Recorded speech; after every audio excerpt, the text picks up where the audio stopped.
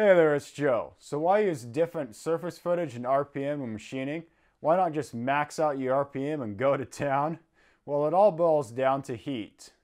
Heat can prematurely wear out your cutter or cause material to build up on it. It's important to know that surface footage is used when calculating the RPM at a given cutting diameter. For more information on this, please be sure to check out my other video. Now let's take a look at the material being cut and how it affects the heat produced.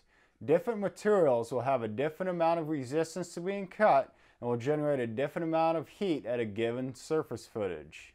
This heat on soft materials such as aluminum and plastic can cause the material to come off in a molten state, and this can then build up on your cutter and cause for a bad situation.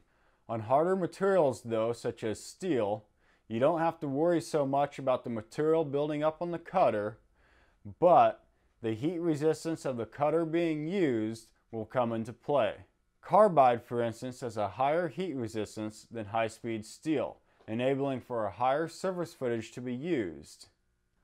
Coatings can also increase the heat resistance of the cutting tool at the cutting edge. It can also help prevent buildup of material on the cutting tool.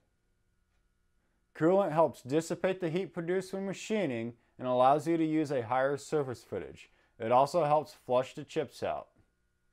These are the factors that affect what the maximum surface footage can be. Going too high will either fry your cutter or cause material to build up on it. You can always go lower, but that'll lead to longer cycle times. So you need to weigh cycle time versus tool life when determining the surface footage to use.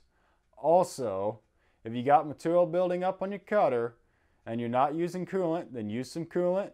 If you're using coolant, lower your surface footage. Hope this information was informative. Thanks for watching and take it easy.